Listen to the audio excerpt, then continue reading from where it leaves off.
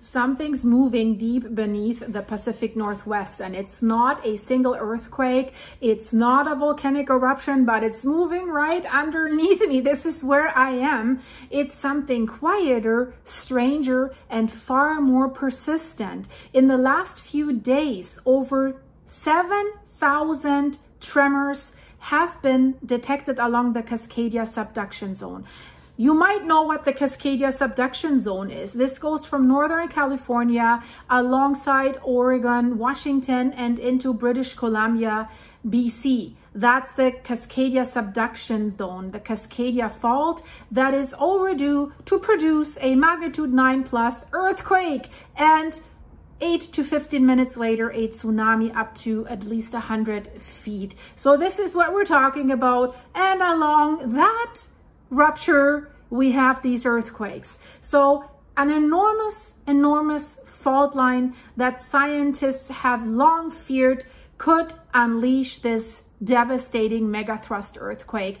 They say it will rip open the Pacific Northwest, destroy the Pacific Northwest. Everything west of I-5 will be destroyed. I-5 is the major highway that also goes from California all through Oregon, Washington, and then into British Columbia. So these tremors, they're not just dots that we see on seismographs. There are signs of a vast slow motion event that is unfolding right now as I am speaking, deep underground. And while we might not have felt a thing, the earth is rumbling there and has been rumbling. So the big question is now, what does that mean? What is that? Do we have to worry about the big one? Is it coming? So the numbers have shocked scientists this year, and I tell you why. So initial reports began tickling in on May 18th, 2025. A spike in seismic noise, a scatter of deep tremors, and then came the headline. And you guys also saw it. I've seen it in the comments. Many of you sent me messages. Silky, 7,000 earthquakes where you are. So headline was 7,000 tremors along the Cascadia subduction zone this month alone, May 2025. The Pacific Northwest Seismic Network has confirmed an active tremor phase, and researchers started tracking thousands of tiny, low-frequency seismic events like earthquakes, too small to be felt, but too big in numbers to ignore. They weren't isolated. They were coordinated. They moved. They, like a ripple of pressure beneath the continent. So where exactly is this happening? These tremors, they stretch along the Cascadia subduction zone that I have just explained. So, and it's here that the Juan de Fuca plate is being shoved beneath the North American plate. That's why it's a subduction zone. And this process, like slow and silent subduction, that builds up the tension for the megathrust earthquake.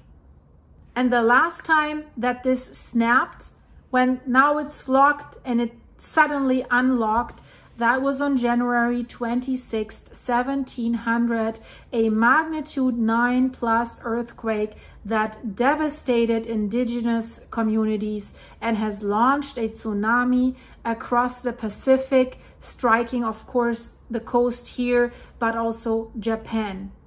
And since then, silence. But silence doesn't mean inactivity. Unfortunately, it means the opposite. It means stress is building up.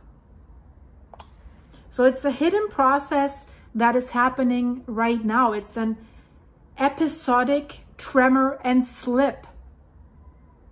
Let's step into the science a little bit to explain that.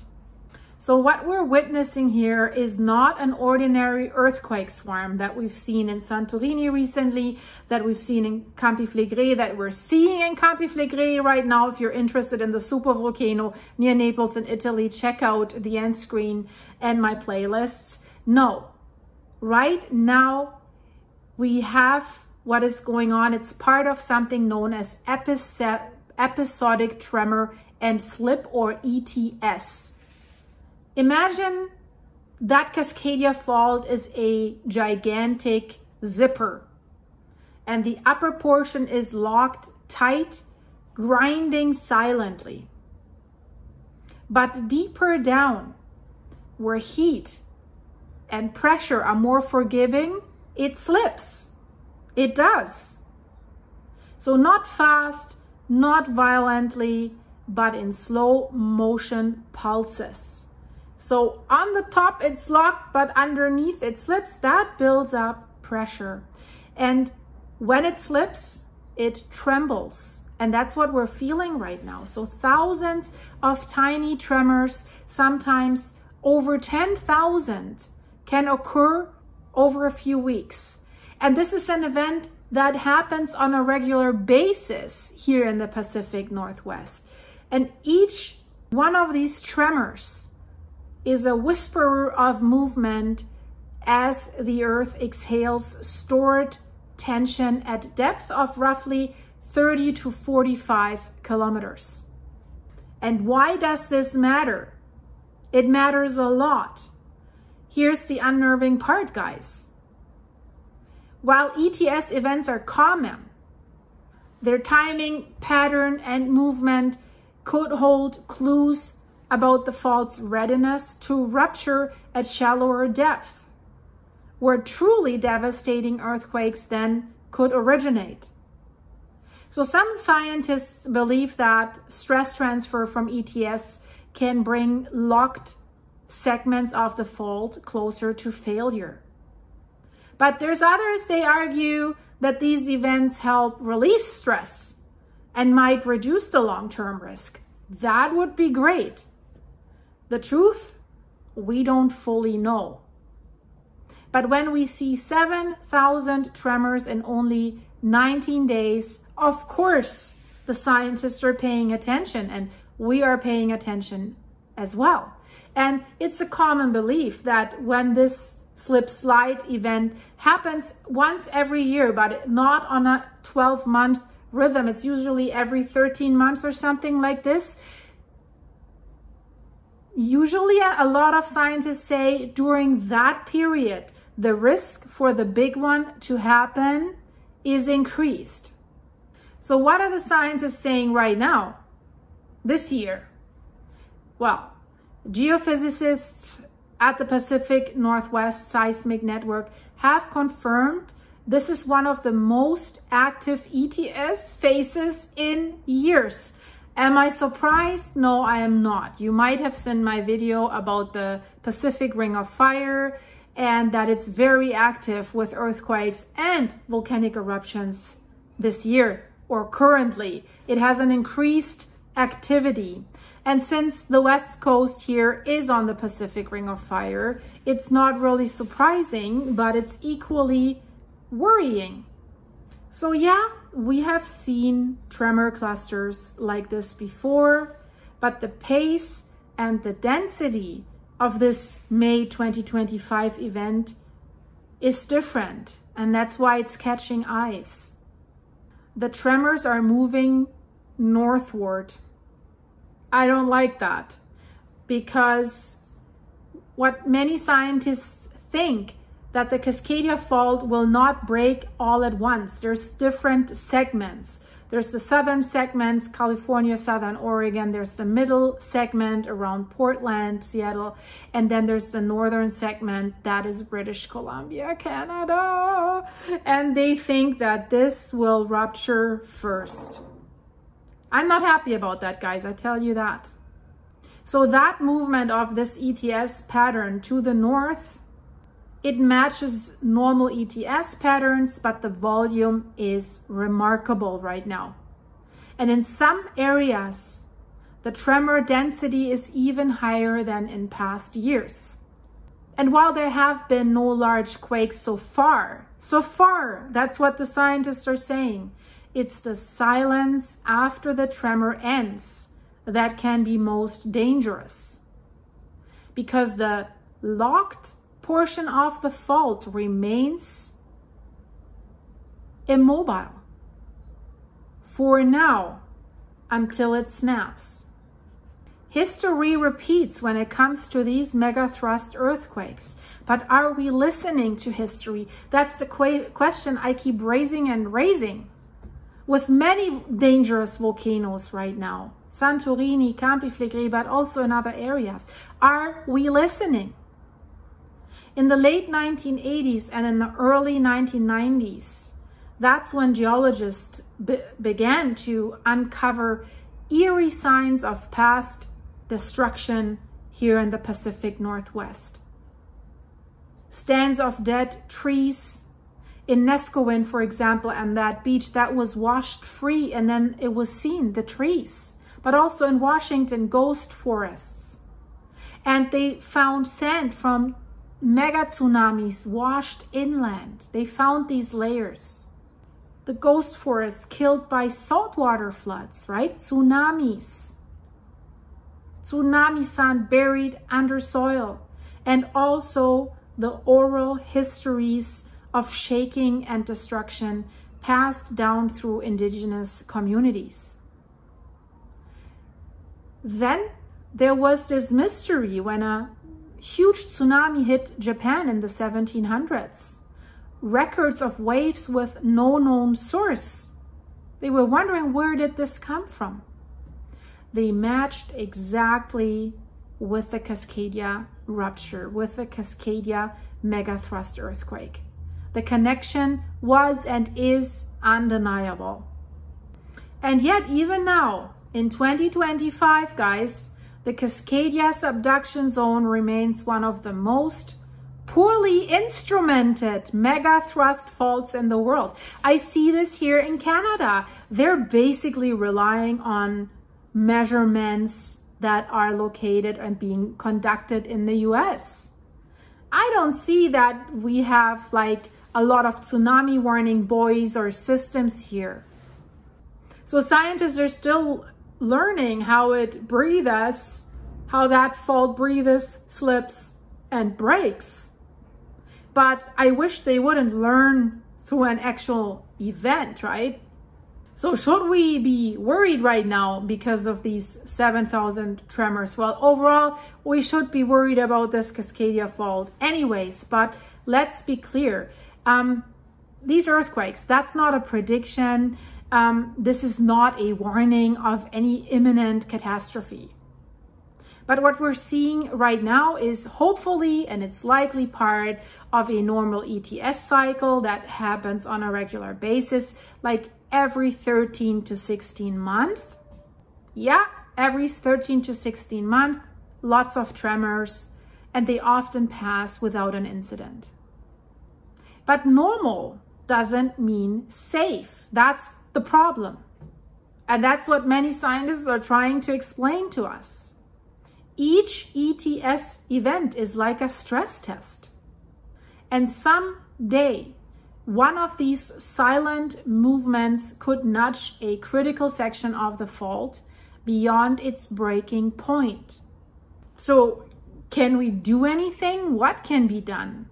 Researchers are trying to deploy, and they are deploying better instruments. AI and machine learning play a big key role to detect tremor patterns in real time. This new satellite system that I recently reported about that can track fault lines on a 24-hour basis, movements even only as wide as a hair. I have high hopes that in the future, prediction will become a reality. Of course, now public education campaigns are growing like shakeout drills, but still preparedness varies wildly across that large region. In Seattle, Portland, and Vancouver, critical infrastructure still remains vulnerable, and a lot including like lots of 1960s high-rises. Very, very few buildings are reinforced for a magnitude 9. And I see this here in Vancouver. They're putting up these towers. They're built like crap. It's really cheap material coming from China. They're built to like big money, fast, fast, fast, and everything's breaking apart after only a few years. A tower that is 10 years old, it's already considered old. They have leaking, they have window problems, and it's absolutely crazy. So will they withstand even a magnitude 7? I have my doubts, because most of these towers, they have glass walls, right? So it looks great, these condos. You have a great view because the glass goes right to the bottom of the floor. And guys, I can tell you where I'm sitting right now, my view right now, I'm looking at a window that is cracked. I sat on the couch and I heard like a bang and I was wondering what it was, and I looked at this window. It's double pane window. The inside window is cracked down to the floor. This is really scary when you're very high up in a high rise. So this is cracking without an earthquake, and it's normal. I talked to the contractor that's supposed to replace this. It's normal. He says, oh, I've seen something worse. Sometimes they have big holes in them. I'm like, aha, this is really great. So imagine these towers shaking, and they always say they're meant to be survivable but not livable after an earthquake. But how can I survive this if all the windows are gone and the towers are shaking? We've seen the towers shake at the 7.7 earthquake in Myanmar, but the towers that were shaking in Bangkok, they were not where the epicenter was. They were further away from the epicenter, but Vancouver is on top of the epicenter, and so is Seattle. Portland doesn't have too many high-rises, but these old brick homes, these old brick buildings, multi-story buildings that will collapse. And then these tsunami evacuation plans are patchy at best. Also not really great. And these small tremors, they don't trigger sirens or alarms, but they do ring the alarm bells to the scientific community a lot. The earth is speaking to us right now, not in a roar, not yet, in a whisper. Over 7,000 times this month alone, and the month is just barely half, a little bit more than half. The Cascadia subduction zone is reminding us that it is alive, that it's moving, and that it's building up towards something. Right now, this is not the big one, but it's part of the same story. And someday this story will reach its climax, that's for sure. It's not a matter of if, it's only a matter of when. And until then, we have to watch, we have to listen, and we have to prepare and be aware. So thanks for watching, guys. If you found this video insightful, please like, share, and subscribe. And if you want to support the channel, the links are in the description of this video. You can buy me coffees at my buymeacoffee.com/silky site. That supports my farm animals. And thanks for the supers. Shout out to all my channel members. Thank you for supporting the channel with your membership. And I'm releasing a new video soon. Rudy has tried to predict something, and he was actually right. He did a great job. So that video will probably be out today for my members only. And I hope to see you soon on this channel. Thanks for watching. Stay safe, stay alert, be prepared. Bye-bye.